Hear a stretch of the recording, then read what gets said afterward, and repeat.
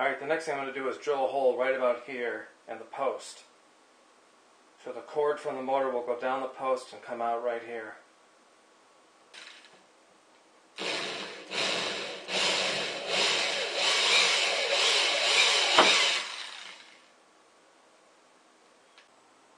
Okay, and this part's optional, but I'm going to go ahead and solder the wires right onto the motor, just for a good tight connection.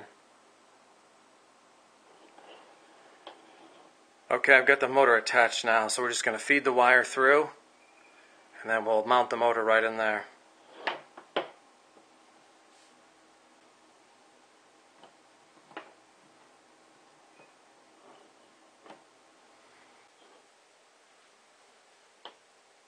And when you drop it in,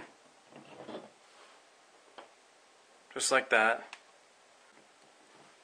Now this motor is just a tiny bit smaller than this opening, which is good. It fits right in there, but it's a little bit loose. So I'm going to wrap some electrical tape or duct tape around it a couple times and then put it in there.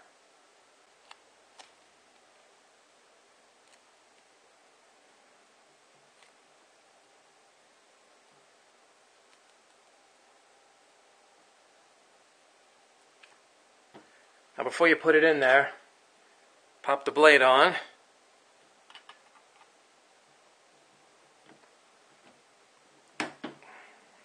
It's on there really good.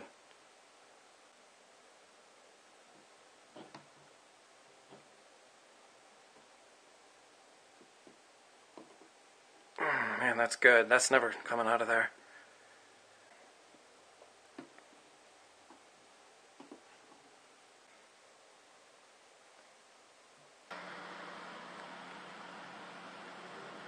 Now that immediately starts producing power.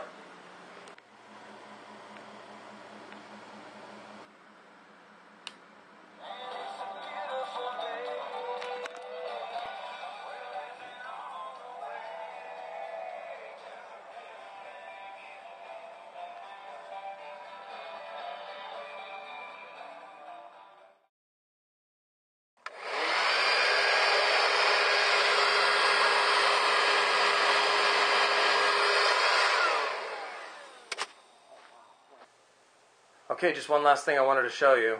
This is the basic setup if you want to run AC off this. You just go from the turbine to the battery to the 12 volt socket, and then plug a small AC inverter into a 12 volt socket like that. A lot of those have little ports on them, so you can charge electronic devices too, like your phones, iPads, things like that. The one thing I don't have, I can't show this running right now, it'll have to be a future video. You do need a small charge controller to go between the turbine and the battery. You can't just do a direct connector, the battery just tries to run the motor. So a small charge controller going from the leads of the turbine to the battery. But once you get that, then you just go, you clamp on a 12 volt socket, and you can run things directly off that if you want to do 12 volt DC appliances or lights. If you want to do AC, just buy a small inverter like that. Just plugs in, and then you can see, you just plug in regular stuff.